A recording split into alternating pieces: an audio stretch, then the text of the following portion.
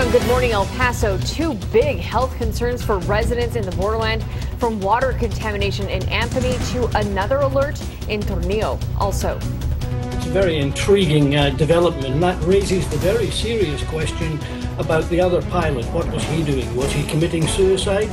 New developments in the deadly Germanwings plane crash. Why was the pilot locked outside of the cockpit? And severe storms turn deadly in Oklahoma. We have your complete Storm Track weather coverage. Live, where news comes first. From the Mesilla Valley and Las Cruces to El Paso and the borderland. This is ABC 7's Good Morning El Paso. This is what people in Arkansas are waking up to this morning. Damage left behind as tornado season returned with a vengeance. Tornadoes also touched down in Oklahoma, wiping out homes and ripping off roofs. We'll continue our coverage on this coming up in just a bit. But first, we want to talk about our winds. Not too damaging, just a little light out there. This is a live look outside this Thursday morning. And you can see that everything looks nice, of course, from a distance, but we are expecting things to pick up out there as the day progresses. Good morning, El Paso, Las Cruces, and Juarez. I'm Stephanie Valle. And I'm Hillary Floren. Good morning, everyone. Let's get straight to meteorologist Crystal Cly and talk about our wind out there this morning. Good morning. Hi, good morning, guys. Yeah, you know, the forecast called for windy conditions through the morning, and that's exactly what we're seeing. A cool front passed early this morning. That's bringing up those wind gusts through the morning hours. Notice we're reporting 24-mile-per-hour winds at the Greater El Paso landfill near Clint, 11 miles per hour at the Tech H2O Center with a temperature of 46 degrees there. Here at the KVIA studios, winds are reporting calm, but sometimes we have issues with our WeatherNet sites, and I believe this is not reporting accurately. Just a bit ago, winds were reporting between that 10 to 20 mile per hour range, and that does seem a little more accurate. Now, those winds are going to dip as we move into the afternoon. We're just talking breezy later today, so the forecast will be getting better, but temperatures will be remaining cooler than they have been thanks to that cold front. I'll explain coming up in just a few minutes. All right, Crystal, thank you. We want to remind you that TxDOT is asking you to pay attention and slow down because a lot of changes are coming up. For the next 4 years or so, the city's freeways are going to be a mess. We're looking at scheduled projects on the east and west sides of town, plus construction on a lot of other major roads. Just last summer, 2 TxDOT workers were hit and killed by an alleged drunk driver at the construction site of Spur 1966 near UTEP. So just be aware and slow down when entering a construction zone. And now, speaking of construction zones, all lanes of I-10 west at Yarborough were closed overnight. They're scheduled to open at 6 a.m. And as you can see, that's already happened. It happened earlier this morning, so no problems this morning if you're heading out on the east side. We have a warning for those of you living in Tornillo. Residents are being told to boil their water before drinking or cooking with it. Francelia Vega with the Tornillo Water District tells us a water sample tested positive for an unspecified bacteria. More tests are being conducted, and those results are expected by tomorrow. You're asked to boil any water used for consumption until further notice. Of course, we will update you as soon as we learn any new information. Contaminated water in Anthony, New Mexico is also causing concern this morning. This after testing shows the groundwater around dairies has higher levels of nitrates and solid waste. The plan discussed at a hearing yesterday is to cut off the source of the pollution and let the contaminants dissipate over time. The dairy owners say they're happy to move forward and have already put some measures in place. But residents want more done now. We could know in about 2 months what the state plans to do about the contamination problem. Another public hearing scheduled for this morning at 8:30 a.m. at the Anthony, New Mexico City Hall.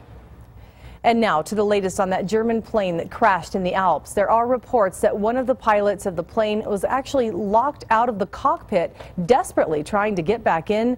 Rescue teams are on the ground this morning searching for more clues. ABC's Molly Hunter is there and has the very latest.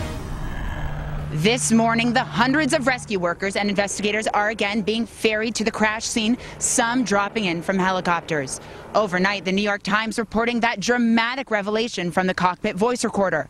Authorities saying they heard voices, one of the 2 pilots leaving the cockpit, unable to get in during that deadly 8-minute descent before the plane smashed into the mountain.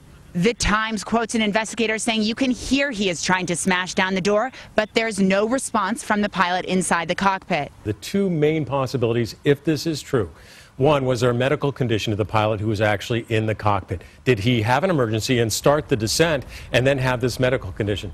The other possibility is pilot suicide. Could he have locked out the other pilot and decided that he wanted to take his own life and that of the passengers? In the U.S., pilots are not left alone in the cockpit. If one leaves, a flight attendant takes that spot.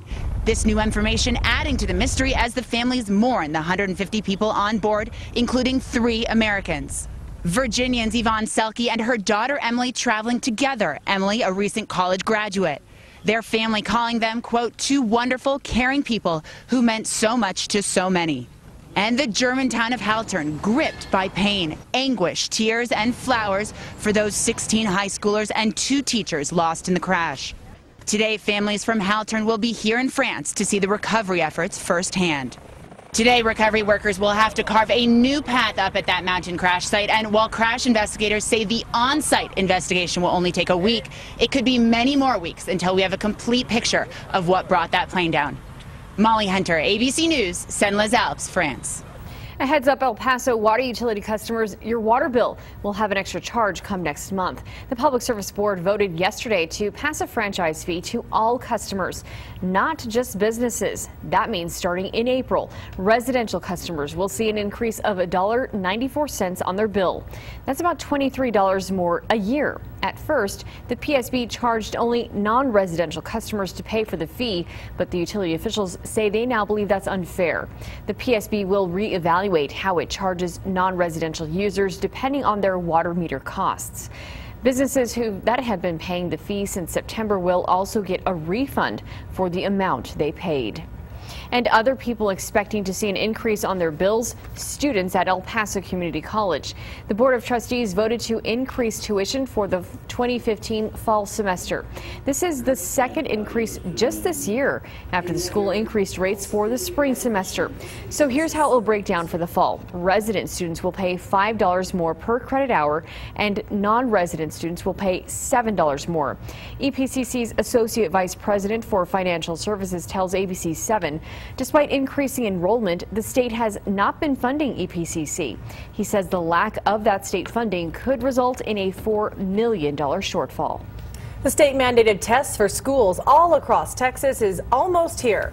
And some schools in the borderland are doing a little something extra to get those students ready. Good morning, El Paso's Luke Liddon is live with more. Luke? Hillary, Stephanie, the STAR test began on March 30th, and it stands for State of Texas Assessments of Academic Readiness.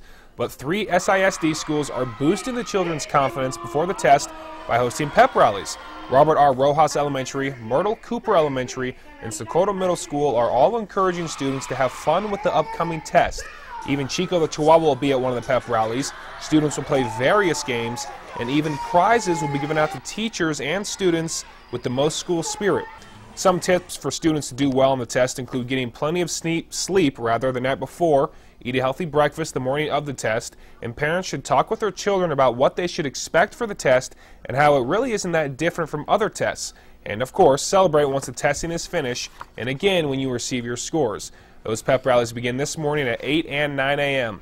and the STAR tests begin March 30th and last until April 1st. Back to you. All right, thanks so much, Luke. From kindergarten all the way to high school. Special students in the Socorro district got to show what they're made of in the 8th annual James Butler Games. We have a recap. Also, a late start to the tornado season ended very violently in Oklahoma overnight. We have your Storm Track weather coverage. And what can we expect back here in the borderland? Meteorologist Crystal Klein has your detailed forecast. We're going to be tracking those wind speeds through this morning coming up right after your break. Thanks, Crystal. This is ABC 7, where news comes first.